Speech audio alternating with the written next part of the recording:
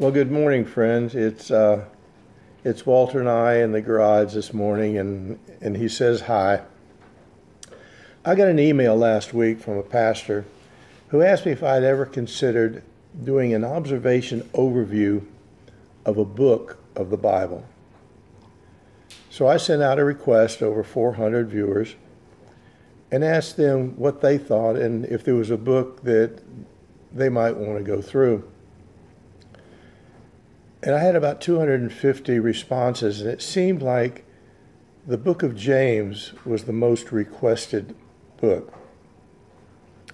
So during the next few words, we're going to go through the book of James. Now, we're not going word for word, but just a few verses out of each chapter, unless the Holy Spirit throws in an interlude. I titled today's word, "Who do you think you're talking to?" And it came from John 1, verse 2. And it says, "Brethren, count it all joy when you fall into different trials and temptation." My observation was, the first thing that hit me was, really? Count it joy when I fall into these things? But I noticed two things. First of all, he starts off brethren. He's talking to believers. He's not talking to just the general populace. The second thing that I noticed was the word fall. Count it all joy when you fall. It doesn't say when we premeditatedly jump into these trials and tribulations.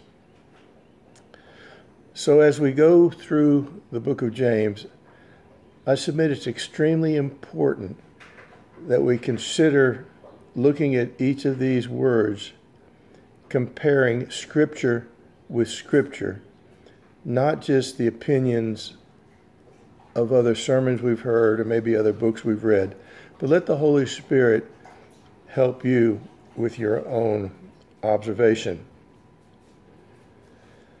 My response is this: there is much of the word that may be a situation where there are assumed interpretations. And I know that we all may have, different observations. But let your observation be that which is revealed to you, through the Holy Spirit. The other thing, as we enter into James 2, I submit that that is the one chapter that has caused the most dissension among spiritual leaders. And I hope that you'll stay and listen, to that, because there's some amazing things in there that may be a little different. And I'm just going to throw some data on the table. I'm not saying you have to take it, but just sort of take that and let it marinate and see what observation the Holy Spirit may give you.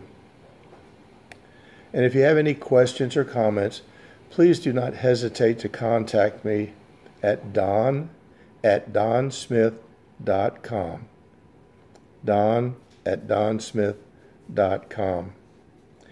And my dialogue is this: Lord and my best friend, thank you so much that I can trust your word from cover to cover. And in that word, you say what you mean. And it's in your name I pray, and we'll talk soon and often. And I'll be listening until we talk face to face. My takeaway is this: most Scripture is really not subject to interpretation. It's subject to belief. And what our friend says, he means. So y'all have a blessed day, and Walter and I'll talk to you soon.